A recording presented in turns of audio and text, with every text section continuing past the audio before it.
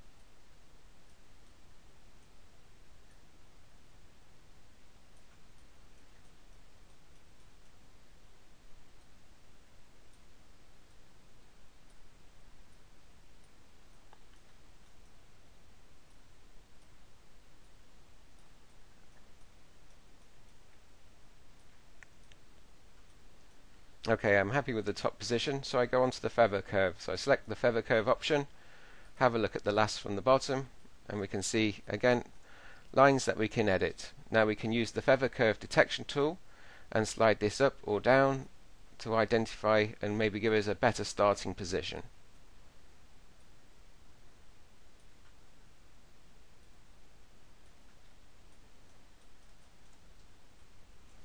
Again, points can be removed and added holding the T key down.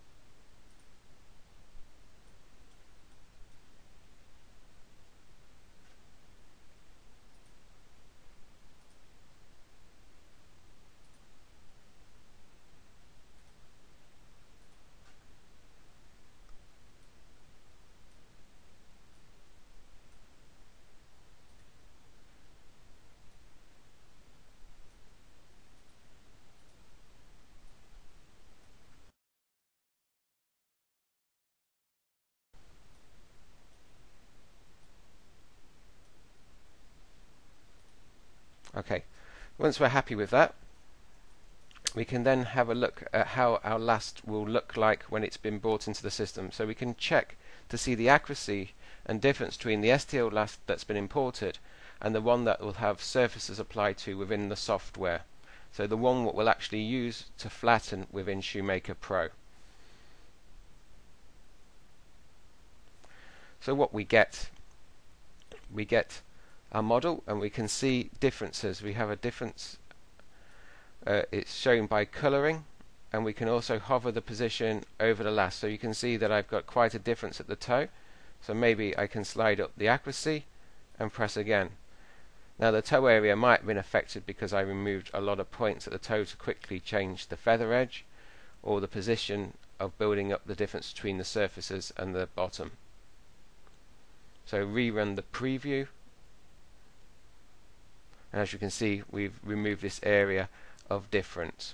Okay, so I'm going to press next through the wizard, and what we'll do is we'll now get surfaces applied onto the last. Now at this stage we can define and edit the front centerline curve just at the toe point, so up and down we can change the position. But I'm happy with the position that's been applied, so I can press next. The next stage of the last wizard is to set the last's orientation, so we can change the heel pitch, toe spring obviously moving with it, look from the front, and we can do the rock of the last, so the swivel, move the slider, position. When we're happy, press next. At this stage we can identify details of the last, so we can say it's a left foot, it's in UK sizing, maybe the size group relates to men's, and the size for this last is a 9, and then we can press finish.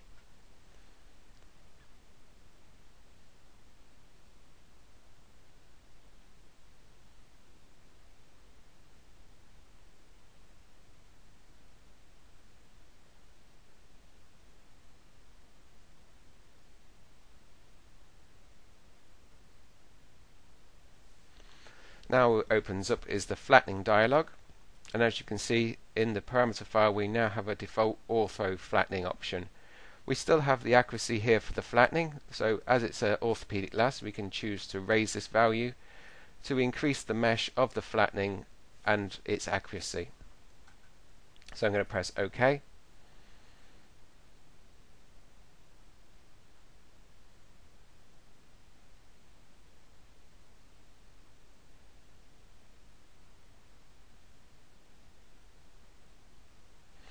And here we have the 2D flattening of our last. So if I fold the flattening in half, you can see a feature for the orthopedic last is that we don't automatically mean front cone line, top curve and back curves. So this way you can have a separate inside-outside flattening immediately to work on. If we go back to the 3D view, we can see our last now in the modelling window, ready to be designed on. Thank you for listening to this session, and hope you join us for more sessions in the future.